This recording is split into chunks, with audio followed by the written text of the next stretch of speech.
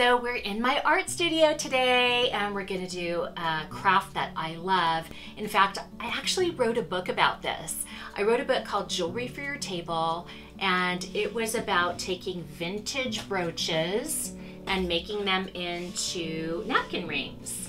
And they're really beautiful, and you can take all kinds of vintage brooches. In this case over here I had butterflies, and over here I have cameos and little pink and silver brooches, and they look really cute together. But anyway, what these are brooches that I attach to napkin rings. They can either be metal or plastic or wooden napkin rings, and they're gorgeous because you pick a theme and none of them match. They're not identical, but they complement each other and they look really pretty on a table. And you can make them really fancy or you can make them more casual. So today we're gonna do two different sets. I'm gonna show you how easy this is. You can buy my book called Jewelry for Your Table, and it's available on Amazon and at barnesandnoble.com. It's a beautiful book, it's full color. It's like a coffee table art book. It's 30 bucks, and you can learn how to do this craft and all the different ways you can do it, and how to present them in baskets or boxes. But for today, I'm going to just show you the basics so that you can make some crafts for gifts. The first set I'm going to do is for a friend of mine that just got married. Her name is Jenna, and I asked Jenna before she got married what her favorite colors are.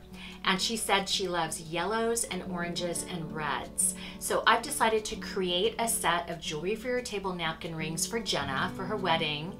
And I wanted it to be in the favorite colors that she loves. And because all of those colors are warm colors, these are the napkins that the napkin rings are going to be used with. And these have her favorite colors in them. And they were really inexpensive. I got these at Pier 1. And let's see, the set of 4 was 16 bucks. Okay, and they're beautiful. So this is a set of 4, so we're doing 4 napkin rings for Jenna for her wedding. Because these are warm tones, I decided to use gold because gold looks really pretty with warm tones. If somebody's favorite colors are blues or lavenders or pinks, then I would use silver. But for this, we're gonna use gold. So I've collected 4 different brooches for Jenna's sets that are all in gold tones that have rhinestones in them, because we want them to complement each other, but we don't need them to be exactly alike because we don't want them too matchy-matchy. So I got 4 different beautiful vintage brooches, and I collected these from flea markets and thrift stores. In my book I tell you where you can find these, but basically here's where you go: thrift stores, flea markets, garage sales, but start with your mom or your grandma's jewelry box. So the first thing we want to do in this craft is remove the pin on the back, because all of them have pins on the back, and we got to get rid of those because we're going to attach them to a metal ring. And the best way to attach them is to get rid of this pin, because the pin kind of gets in the way. So all we're going to do is open up the pin. They've all got this pin. We're going to open it up and we're going to take a little plier. These are like little jewelry pliers for people that make jewelry. They can cut wire and they can bend wire. If you just take a little set of these, and what you're going to do is just rock it back and forth gently, and it breaks right off. Super easy. It only takes a couple seconds. Make sure you carefully dispose of this because they're sharp. So put it in like a used wine bottle, and I just put them in a wine bottle and then throw them away, and that way nobody will cut themselves on them. So I've taken off the pin. You can take both sides off if you want to. I usually like to leave one side on so that the person that gets it can see that it's an actual brooch. So if you leave one side, that's kind of cool. And then what we're going to do is we're going to attach it to the metal ring. Okay, and so you've got to kind of figure out, do you want it to go this way? Do you want it to go this way? How's it going to fit? Now, here's my strategy. In order to do this, you need to set it on something to keep it upright. So I've created this little box with corks in it. Why do I use corks?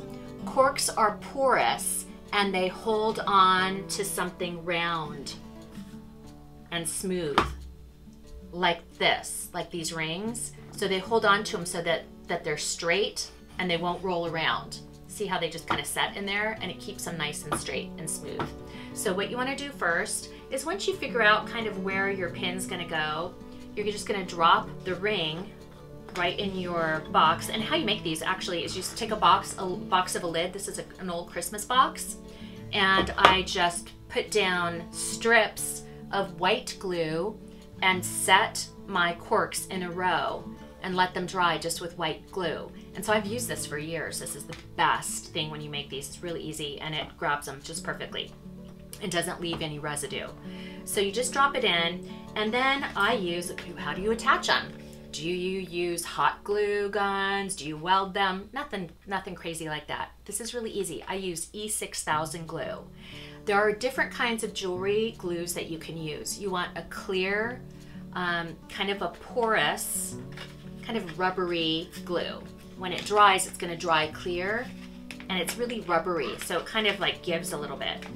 So for this, I'm gonna need my glasses because I wanna get into the details and be really careful about how I put this on. So once I kind of find out how I wanna arrange this, do I want it this way? Do I want it this way? I like to have at least 2, hopefully 3 points of contact. And then once I find out where it's gonna sit, then I take my E6000 glue. So we put a tiny tab of glue right where we think it's gonna set on there. I think, right, here we go. And then we just set it on here. Perfect. Just balance it so it's straight up and down, and look at that. You guys, it's that easy. This is super easy. And these look, when this set is done, you'll see they look so expensive and they look so beautiful. These are the perfect gift for Christmas, weddings, anniversaries, birthdays. They're amazing. Cupcake would like to be a part of our craft today, our experience. Okay.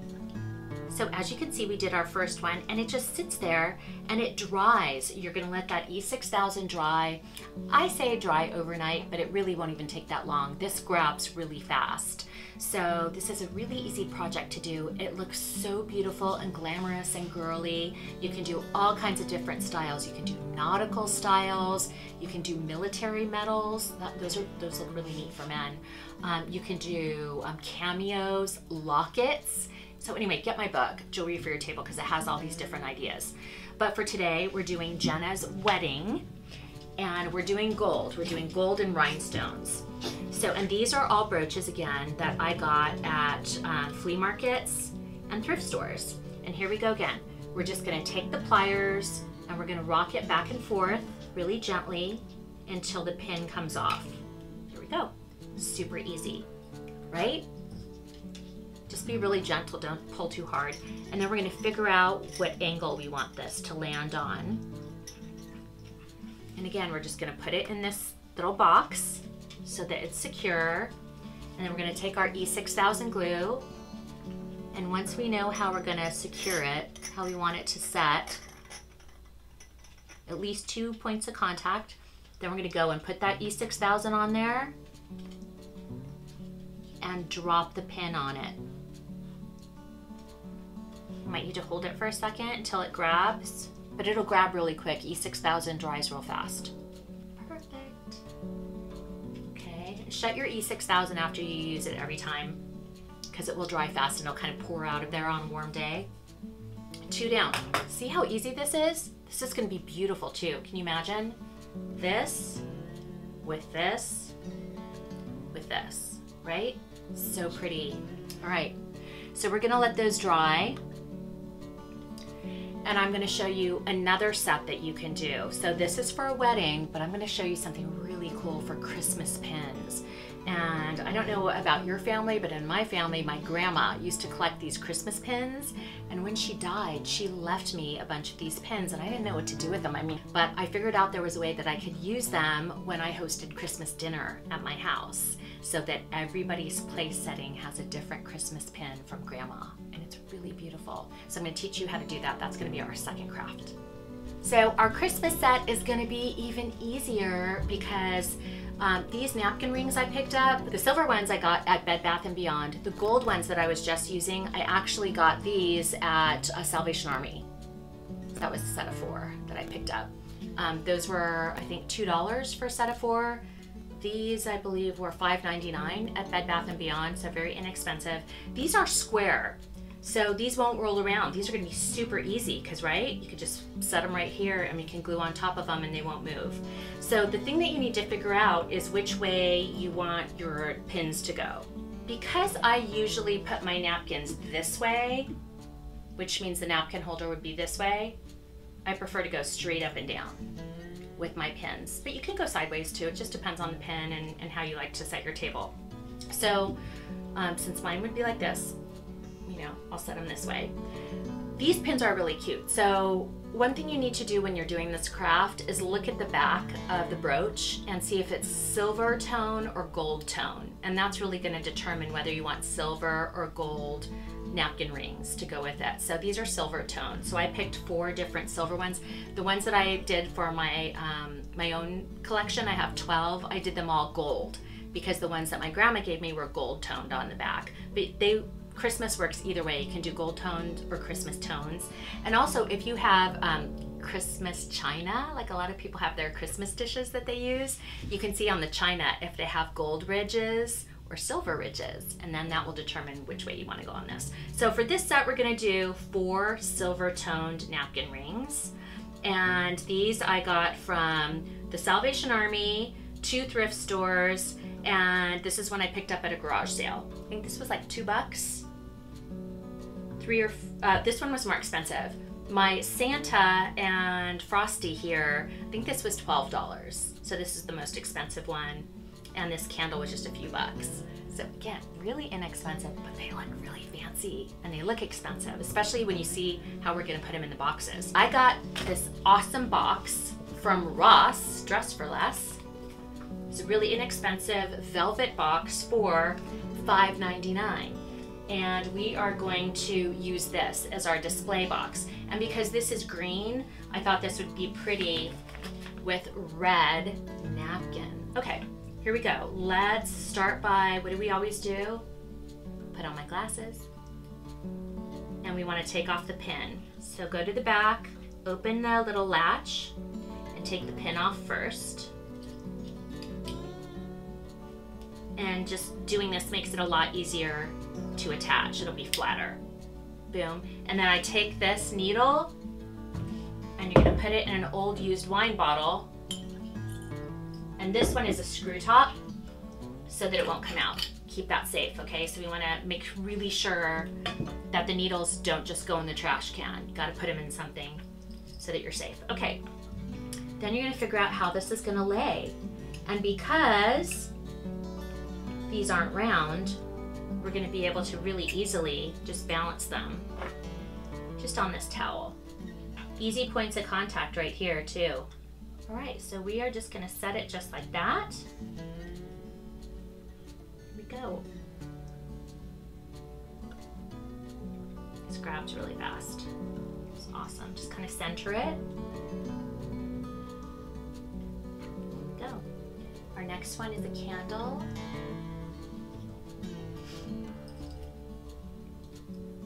Same thing, just rock off the needle. Put it safely away. Find out how you want this to sit. Okay, in this case, this is interesting. Both of these points of contact, I've taken the needle away, but the little device that the needle was in on the back is getting in the way. So I'm going to take the whole backing off. And again, I just pull it off with this little wire. There we go. Off. Done. Yay. Put that in the bottle too. Now this is gonna lay, yeah, so much better. That's out of the way. Throw your E6000 on there. Perfect. Sits on there just right. Oh my gosh, this is so cute. And this is a great way, you know, all those brooches that are in your grandma or your mom's or your aunt's jewelry box, nobody wears them. This is a way to display them all the time. And I do this for every meal that I have. Really, even everyday meals, I use one of my Jewelry for Your Table napkin ring sets. I just think it's so pretty, and it really dresses up a table. They look very expensive, they are very inexpensive, but more than that, it just looks like you took a couple of extra steps in setting the table instead of just throwing your forks and knives down there and putting paper or napkins out. Do a nice cloth napkin and do a pretty Jewelry for Your Table napkin ring. Okay, and now we're just gonna take this and do the same thing we did before, which is just kind of scoop away the excess glue. Get that off there before it dries too much, but even after it dries, you can still pick it away with this kind of glue. All right, throw that away too. And then you guys, that's it. That's how you do this craft. The rest of it is just how you put it together with the napkins and the baskets or the boxes. So I'm gonna put all this together and then I'm gonna show you what it looks like before I present it. So I told you that I'm making one of these sets that we're working on today for my girlfriend Jenna because she just got married, and I found this really beautiful box. This box, I ordered something online and it came in this really pretty box with ribbon, and I thought I'm gonna save this box because I'm gonna repurpose it.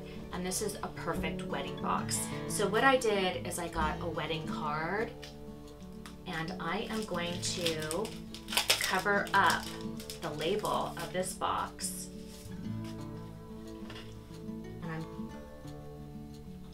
And this is gonna be special for Jenna.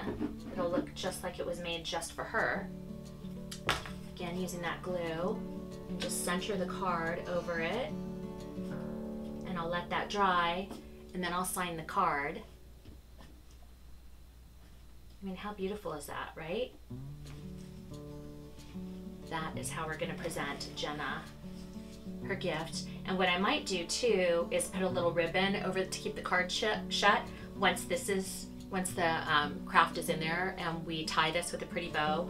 I'll probably put another bow around it just to keep this in place, so that when she takes the first bow off, she can read the card, and then she'll be able to open the box and see her gift. I'm back. Okay, so our napkin rings have now dried. And again, we've got two different sets. We've got the set for Jenna's wedding that are the gold and rhinestone. And then we have the set for Christmas in silver. And I'm gonna show you how we're gonna put the napkins in them and how we're going to present them, because that's really fun too. And that's part of this project. Not just making the rings themselves, but also putting the accessories with them so that you can gift them in a beautiful way. So let's start with Jenna's wedding napkins. Here are the beautiful napkins that we're gonna use for Jenna's napkin rings. And there's a lot of different ways you can display this. Since this box has plenty of room, I'm gonna lay them out just all across, 4 across. And so I'm gonna take this napkin and let's play with this a little bit. Here's one of the rings. Okay, this is dry now. So we're going to just roll this up and tuck this into the napkin ring.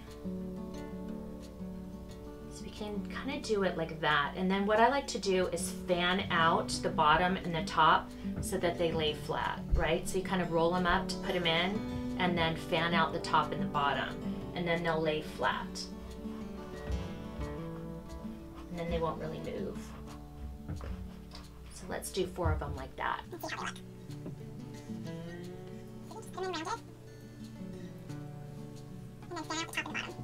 And then they don't roll. This is a really great way to display them on the table so they don't roll.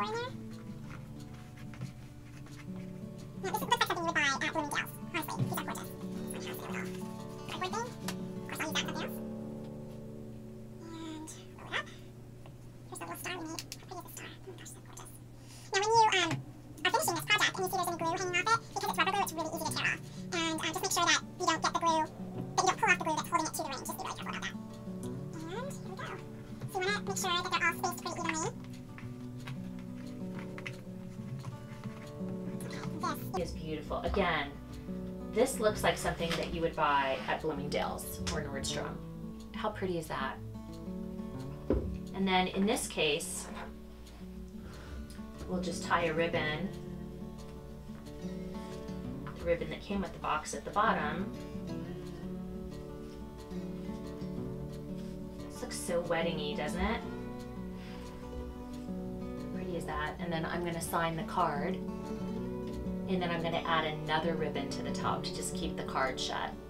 Okay, so let's finish our Christmas set. The reason I have this basket out is baskets. You know, a lot of people get these gifts in baskets with this, you know, this paper over it with ribbons. Hold on to these because these are great to re-gift.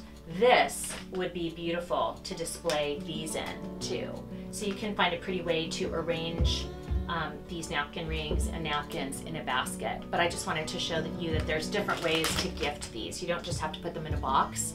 For Christmas, like I said, I got this really cheap box from Ross, but it's beautiful. It's velvet and they come in all different colors. I found like 10 different colors. These are beautiful.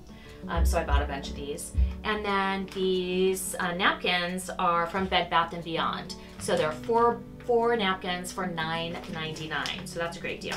Okay, so we've got 4. So what I'm gonna do, because this is smaller, I think I'm gonna do something a little bit different with this set. Then what I'm gonna wanna do is take the napkins and make them pretty small so that they just kind of support the napkin rings. So let's try that. Let me do this a little tighter. So I'm taking these kind of big napkins and I'm refolding them so they're smaller. And then I'm gonna roll them pretty tight. And this is just a way to get them into this box so that the person that receives them goes, oh, I get it, they're napkin rings with napkins. Because you don't want to just give them the napkin ring without the napkins in them, because I think a cloth napkin makes it look much richer. Okay, so this one we'll do this way. So we'll just have the napkin kind of sitting. That, yeah, that's good. Okay. Push that down in there. And again, let's make sure that when they shut, there's plenty of room. Yep. Okay, now this time, we're gonna put one at the bottom because we're gonna wanna stagger them so that they all fit.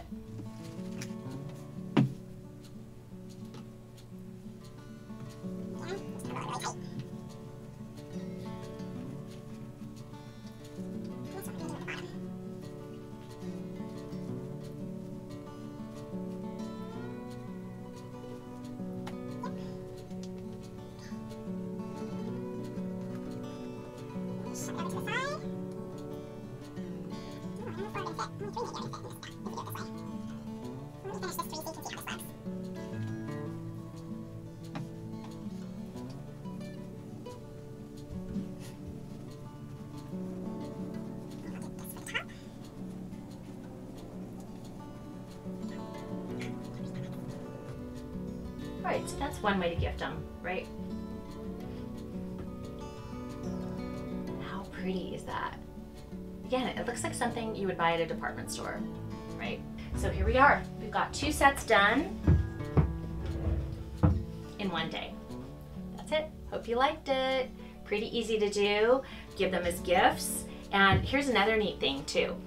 Once you kind of decide what somebody likes, every time they have a birthday or every holiday, Christmas or Hanukkah or whatever, you can just gift them another set, 2 more for each, until they have like a set of 12, which is really neat to finally get a set of 12 of anything. That's the craft for today. It's called Jewelry for Your Table. You can find out more in my book, Jewelry for Your Table. You can get it at Barnes & Noble and Amazon.com. Thank you for watching Lisa Guerrero TV. I hope you enjoyed this craft. Make sure you subscribe and make sure you watch me on Inside Edition. Thank you and have a great week.